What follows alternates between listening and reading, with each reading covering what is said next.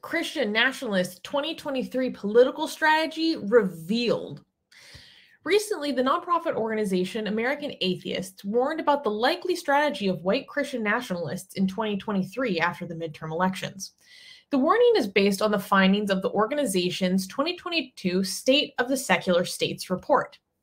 Alison Gill, the vice president for legal and policy at AA, explained that white Christian nationalism is unpopular among most Americans. That is demonstrated in the defeat of Republican candidates in Pennsylvania and Arizona, respectively, as well as notorious lawmaker Lauren Boebert almost losing in a Republican-leaning district in Colorado.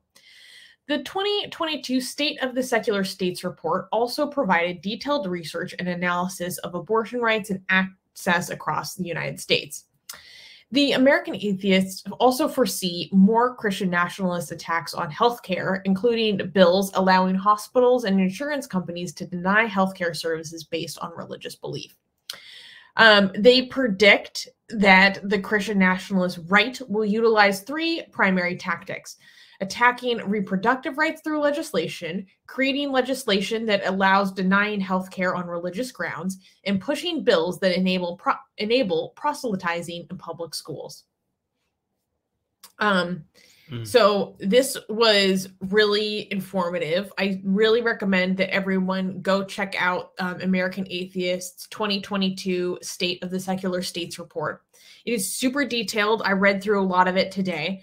And it gives a lot of really insightful perspective on what happened in the past year, both in terms of what happened on the state level, and then also what happened in terms of on the federal level with the Supreme Court, the decisions that came down, not only in terms of Roe versus Wade, but also in terms of I can't remember the name of the case, but it was the case against a high school teacher in Bremerton who wanted to be praying on the football field. So it was the case that basically is now allowing prayer in public at schools, public schools, and other very, very significant changes to our legislation and makeup as a country.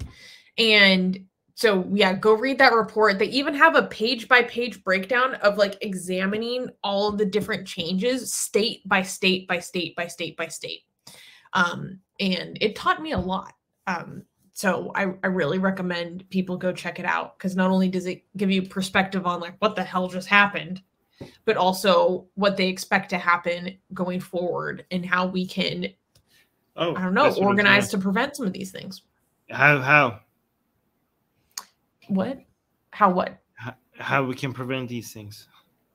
I don't know. A lot of it has to do with like really dialing into where they are going to be targeting their attention and then responding appropriately.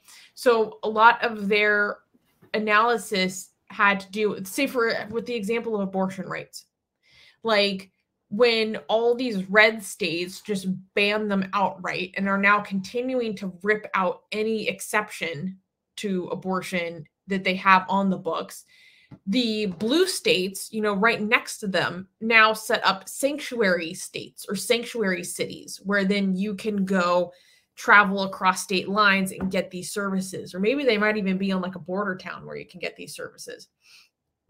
However, that has implications on a federal level because you're moving across state lines. And so even those things are likely to get challenged in court.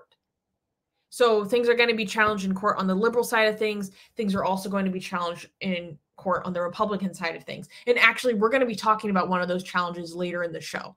So I can give you more explanation at that time. Get my best-selling book, Why There Is No God, for free. Click on the link for it in the description.